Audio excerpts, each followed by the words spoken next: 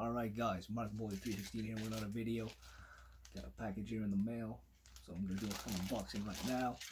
Safety knife. Lift this up. Put that back. There we go. And it's WWE Crown Jewel 2019. These shows were never the greatest, but it completes my 2019 pay-per-view year. And this one had Brock and Cain Velasquez. Cain Velasquez from UFC. He's the only match he had. We had a 9-team tag team turmoil match for the who's going to be the greatest tag team in the world. We had a 10-man tag, Flair's team versus Hogan's team.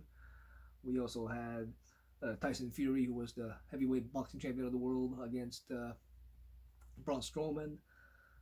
This one, it has a 3-hour and 27-minute runtime. It does come with, it is a 2-disc set. They actually have disc artwork. Can't believe it. Look at that. And this one also had The Fiend versus Seth Rollins, which you couldn't see anything with a red light. But this is the match where they had the stipulation it can't end for any reason. There must be a winner, and there was a false count anywhere because from what happened at Hell in the Cell, obviously. And yeah, they had I think there was a 20-man battle royal on the pre-show. The winner of that match would take on AJ Styles for the US title. And they had some not that stellar matches on here, but at least it does complete the 2019 collection. So, Crown Jewel 2019. So if you want me to review this, let me know in the comment section below, and I'll review it for you guys. It does come with the pre-show on the special features, so there is the battle royal on here. And like I said, there's the front, there's the back, right there.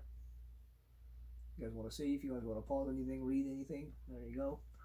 And there's the front with good old Brock and Tyson Fury, Brock and Cain Velasquez, I should say.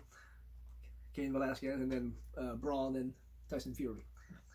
But yeah. Other than that, and this event is the one that kind of had controversy at the end, because the superstars wanted to take off on the plane, and the plane would not take off. So we don't know if it was Vince owing Saudi some money, or the Saudis owing Vince money, but somebody told the plane not to take off. So supposedly it was mechanical issues. Yeah, right. But yeah, these shows, like I said, were never the greatest, but at least now I got my 2019 collection, pay-per-view collection, complete.